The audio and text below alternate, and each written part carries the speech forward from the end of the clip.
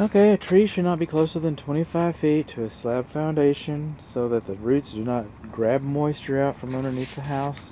Then the roots also grow, and when they grow they expand so the roots do not put undue pressure on the foundation. Now the foundation, by the way, measured pretty well. Okay, I'm not an engineer. I'm a measurer. I'm a home inspector. I should stay in my lane.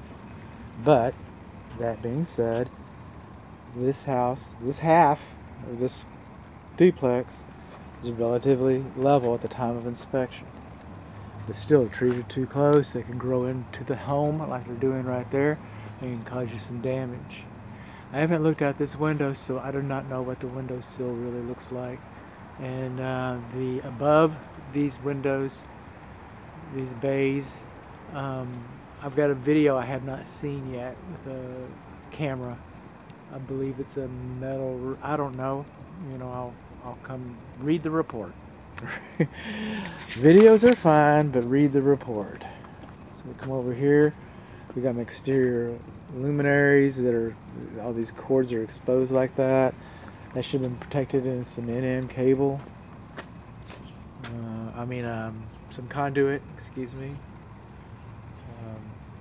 But, you know, there we have it.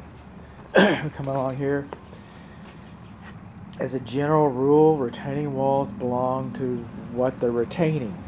So you would be tempted to think that this retaining wall belongs to your neighbor. I don't know. I don't know, because it looks like it's pretty much on your property. So, you know, this might be your retaining wall, it might be the neighbor's retaining wall.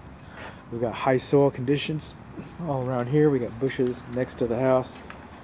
This little fountain works, the GFCI works, but the plug for these lights, because these lights plug in now, you shouldn't have an extension cord run into your exterior lights. I use this switch where these lights have been decommissioned. Alright, and then we got some missing mortar right there, you know, underneath the stretcher bricks or on the front door.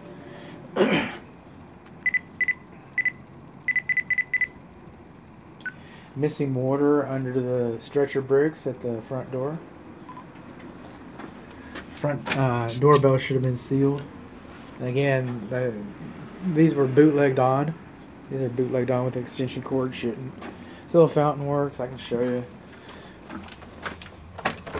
And the plug that it plugs into, you know, to bootleg these in, it's all rusted up.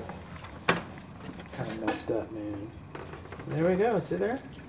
Instant romance. The dishwasher is draining. I heard that at the same time. That was kind of interesting.